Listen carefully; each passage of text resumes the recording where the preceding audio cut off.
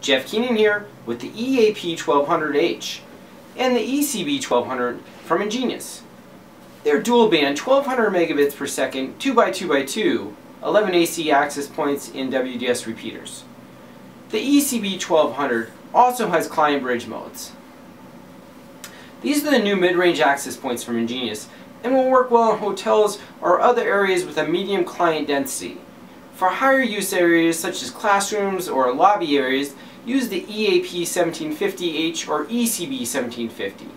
They support the latest 802.11ac clients as well as the older 802.A, B, G, and N client devices. The EAP1200H has an internal sector antenna and supports beamforming for greater range even in the most challenging environments. The ECB1200 has 4 detachable 5 dBi antennas with SMA connectors. These are good for wall mounting or mounting on tabletops or other areas where you can't ceiling mount. They both have band steering feature that will push 5 GHz capable clients to that interface first.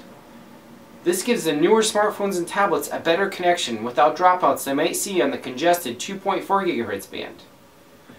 They provide a 300 megabits per second connection at 2.4 GHz and up to 866 megabits per second on the 5 GHz band.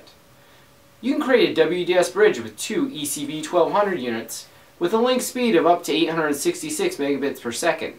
This would be a great way to bridge 2 LANs at high speed or connect 2 floors of a building that do not have an Ethernet run.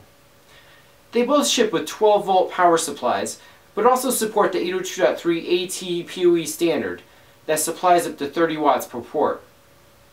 They'll not work with some of the older 802.3 AF switches because they only provide 15 watts per port.